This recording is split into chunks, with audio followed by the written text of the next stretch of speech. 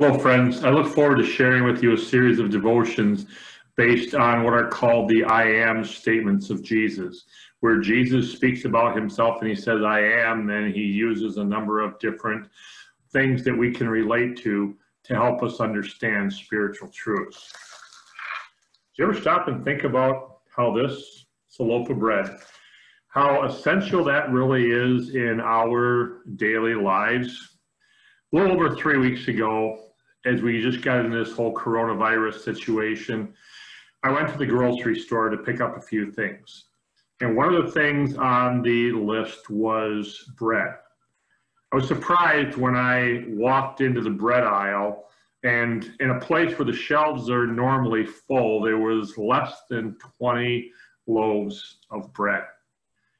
As he often does in the Bible, Jesus, in the I am statement that we're going to look at today, uses something from everyday life to help us understand a spiritual truth.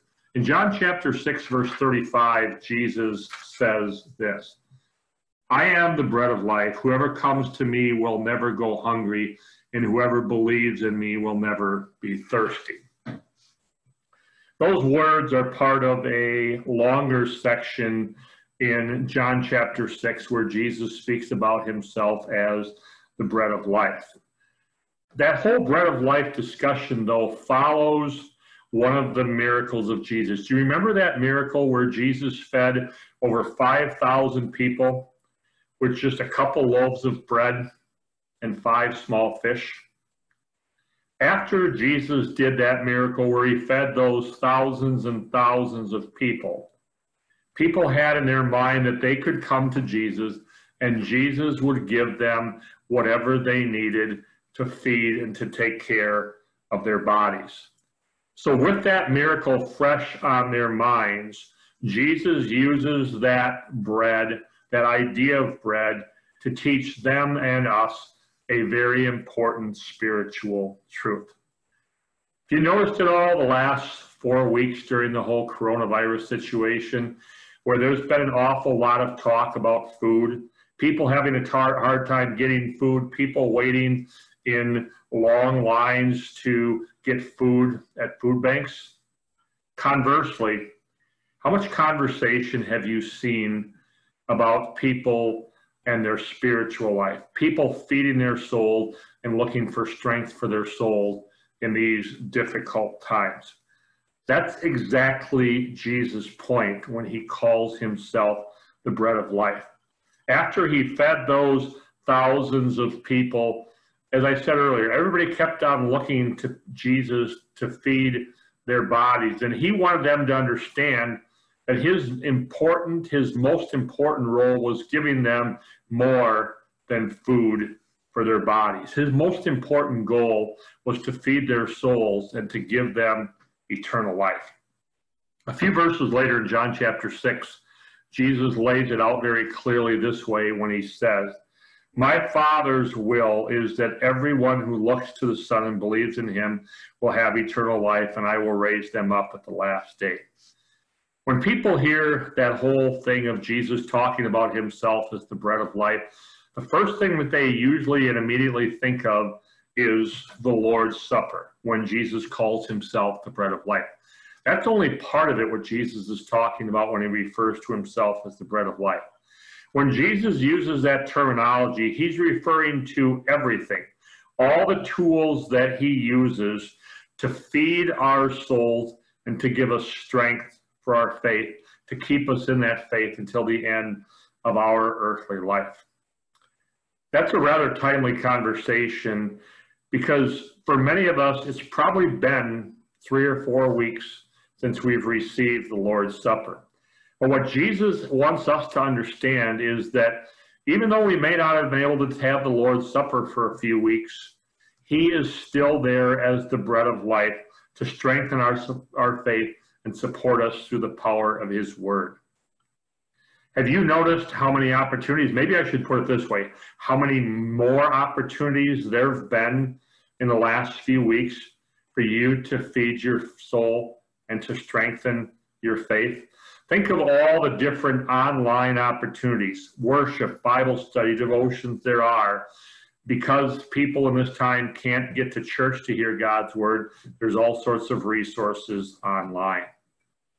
Yes, the Lord's Supper is one of those tools that Jesus gives us to feed and to strengthen our souls. But it is along with our daily remembrance of our baptism and the blessings that he gives to us there as well. In those times when we're not able to eat this bread and drink this cup, Jesus, the bread of life, is still there to feed our souls and to strengthen us through the power of his word. That's the reason for offering these and other devotions to you, so that you have many, many opportunities to strengthen your faith and to feed your soul. The bigger point, though, that Jesus is making when he talks about himself as the bread of life is that we should be more concerned about feeding our souls than feeding our body. Or maybe I should better say it this way, that we should not feed our bodies to the exclusion of feeding our souls. So often people neglect feeding their souls until they're, so to speak, in crisis mode. If we regularly feed our souls with Jesus, the bread of life, like we feed our bodies, then we're going to be ready, and we're going to have our bodies and souls fed and strengthened regularly. This doesn't mean that troubles and challenges won't come, but when those troubles and challenges do come, we can know that our faith is strong. We can know where we should turn to when we face those difficulties and challenges to find peace and strength and hope. And isn't that true right now? When we're in difficult situations, like it seems like the entire world is right now, when we know that Jesus is the bread of life, that he's the one that seeks to feed and to strengthen our faith and our souls, we can turn to him in his word and sacraments. What a blessing it is to know that we have a Savior who gives us everything that we need for body and soul. As we receive our daily bread with thanksgiving, may we also regularly feed our souls with him who is the bread of life in all the different ways that he comes to us in his word and sacraments. Let's pray. Dearest Jesus, my giver of both physical and spiritual bread, thank you for giving me all that I need for body and life. Even more, thank you for living, dying, and rising again so that I can feed on you as the bread of life as you come to me in your word and sacraments. Forgive me for the times I have been more concerned about feeding my body and have neglected to feed my soul.